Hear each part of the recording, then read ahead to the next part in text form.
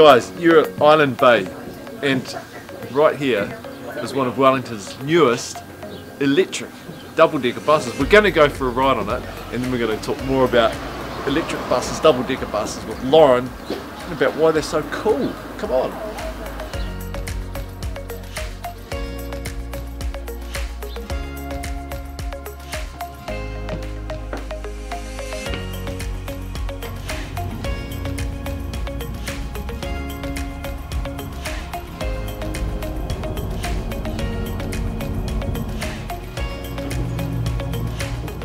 So here we are on the top deck of this double-decker bus with Lauren, who's a public transport designer for Metlink.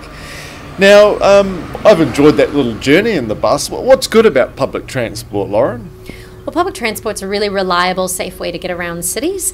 It's really nice because you don't have to have a car, so if you have to park and look for a parking spot, it just makes it really convenient, and you can just sit back and enjoy the view, read a book, chat with your friends. Well, and it certainly is a nice view and a relaxing way to travel, I must say, and I think the view's got part of something to do with that, especially being on the top deck here.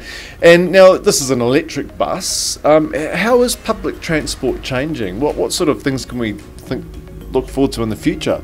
Yeah, so double deckers are great because they can carry more people, which means we have less vehicles on the road, so less emissions. But then the ones that are electric means that we reduce those emissions almost completely, which is better for the environment. It makes it quieter on the roads if you're riding a bike or walking down the same street where the buses are, and it means that we can be more sustainable long term and not rely on diesel or fuel.